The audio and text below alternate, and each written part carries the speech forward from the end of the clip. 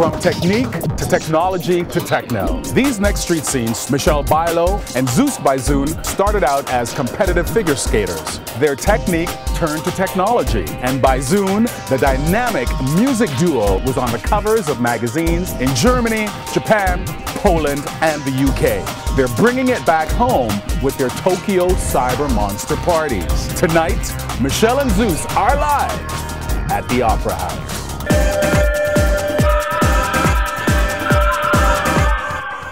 I did pair skating, competed internationally for Canada. I had an offer from Greece to represent Greece. With skating, you are somehow engaging as a musician would with music. I played in funk bands from the time I was about 14. Bands like the Chemical Brothers, Kraftwerk, Prodigy, Nine Inch Nails, these big electronic bands, Daft Punk were hitting the scene. I started kind of experimenting with it a little.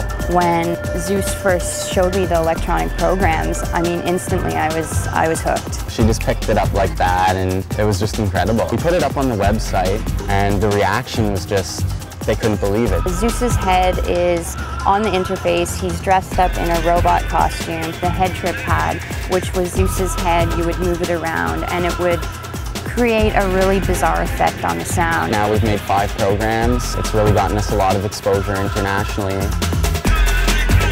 Contacting promoters in Japan, they'd heard of us.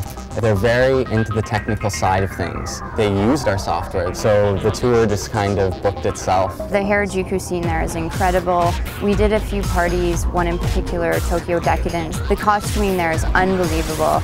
We've never seen anything like this in Toronto, not even on Halloween. Why not try to bring this amazing party back to Toronto? Adding something actually interesting to the Toronto scene, because most of the clubs and I'm sure most of the events that you go to are very run-of-the-mill, dare I say even boring, but at least conformist. We became quite close friends with the organizer in Japan. He gave us the blessing to go ahead and use the Tokyo Cyber Monster name and make it an official arm of his party in Tokyo. We needed costumes.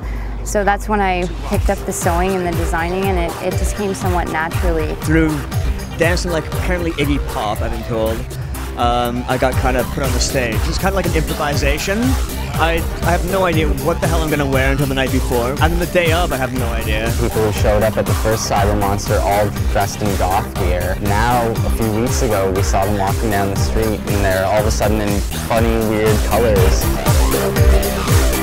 Musically, artistically, more interesting than pretty well any other event that you can go to in the city. They want their crowd to be just an eclectic bunch of everything. With Bizune, one song could go from industrial to techno to electro, within one song to jungle. They're going for a kind of a dissident kind of thing, so they clutter up their programs rather than having a focal point. We're making music how we feel we should be making music, which is what's coming out of us. I'd like to see Bizune opening for Kraftwerk or the Chemical Brothers within the next couple of years is what I would like to see.